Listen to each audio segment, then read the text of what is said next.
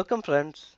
In this video, I'm going to show you how to connect Microsoft Graph API to fetch all Office 365 groups information in your PowerApps application using the custom connector. Let's move. To create a PowerApps application to connect with Microsoft Graph API, we need four items to be created. One is PowerApps application, and another one is creating a custom connector. Third one, the graph endpoint, and the main one is we have to create a client ID and secret from app registration. First, we do the app registration.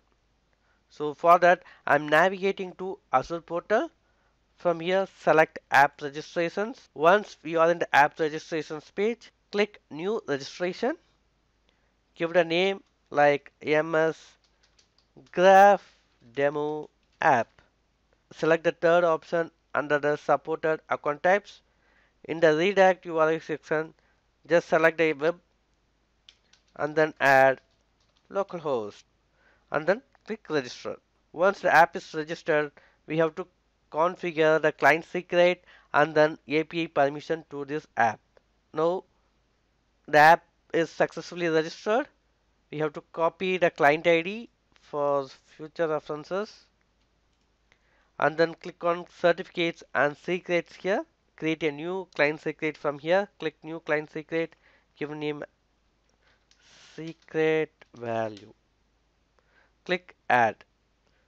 Now the client secret is ready. Copy this and then select the API permissions to provide the scope permissions. Click add a permission.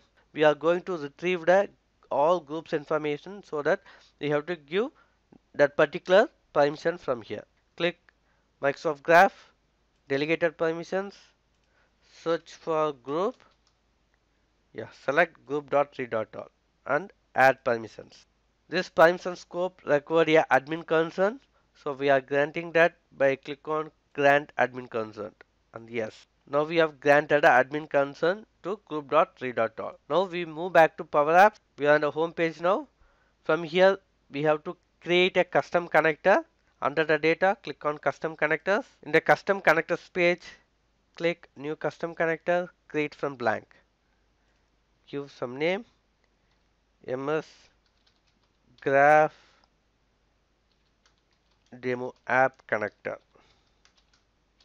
Click continue. So leave the icon and description, leave as it is. In the scheme section, ensure the HTTPS is selected. Under the host, give graph.microsoft.com. This is the endpoint to connect with Microsoft Graph. Once this is added, click security. In the security tab, under the authentication type, select OAuth 2.0.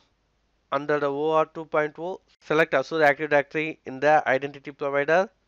The client ID we have to paste which you have copied earlier. Copy and paste the client ID. Once this is done, login URL as leave as it is. Tenant ID leave common.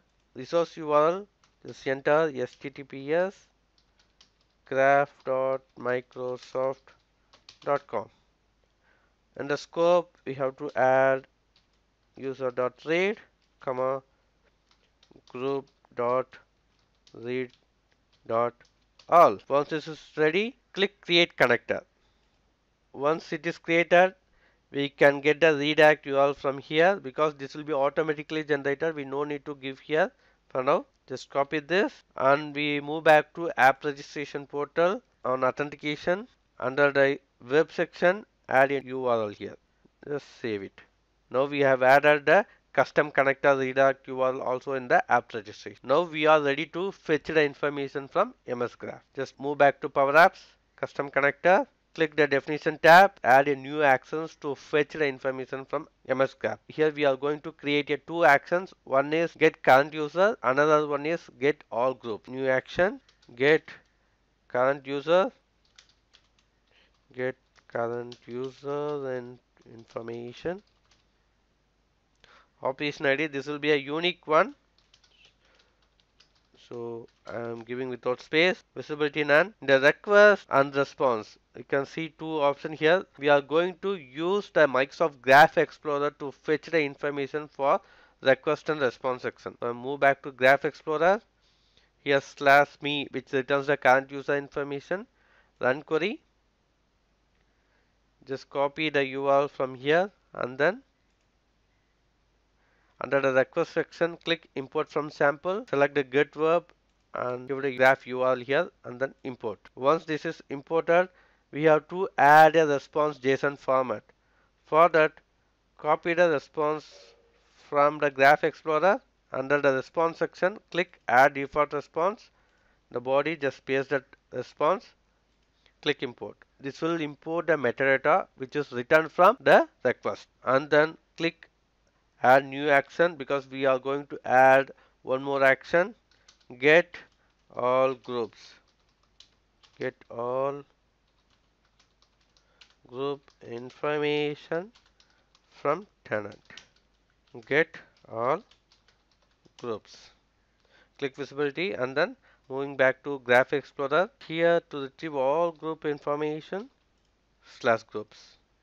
Just copy this URL. Click import from sample from request. Select the get verb and paste the URL. Import. Once this is ready, we are going to add a response to generate the metadata. Copy the JSON format from Graph Explorer, paste it here. Just import. Once you click on the default, you can see the metadata which is generated from the response JSON. Once this is ready, we can test it. Before that, I'm saving this connector by click on update connector. Once this is done, we are ready to test it. So click on test, create a new connection based on this connector. Create.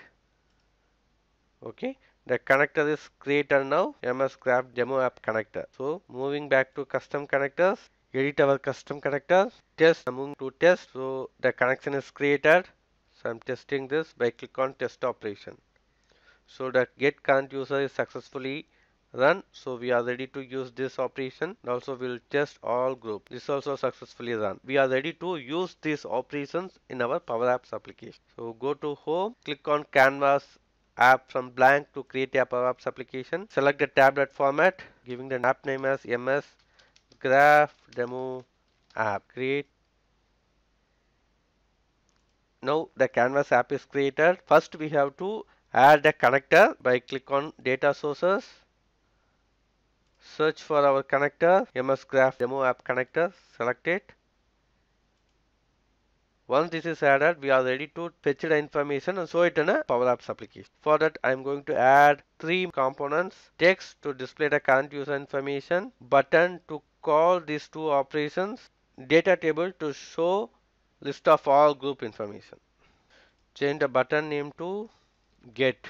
In the onSelect event of that button, we are going to create a two variables and assign the current user and all group information to those variables. For that, I'm calling update context method from PowerApp and then current user, creating a current user variable, and then calling our connector MS Graph connector MS Graph Demo App Connector dot get current user, and then just creating all groups variable and then assigning MS Graph Demo App Connector dot get all group. Okay, this is ready, and then we are assigning these variables to these two components. Select the text, change the text to current user dot display name. Select the data table, ensure items is selected, and then add all groups dot value, which returns the array of all the group information. Now we have to add some more columns to this data table. For that, just click edit fields from the right side panel, click add field, select display name, create a date time, and add. We are ready to run this application. Just click the run button and click get button. So the current user information came and all the group information came. It's very easy to configure the custom connector with PowerApps application. That's it for now. Stay tuned. So don't forget to subscribe and like this video and also provide your views in the comment section. Thank you. Thank you for watching.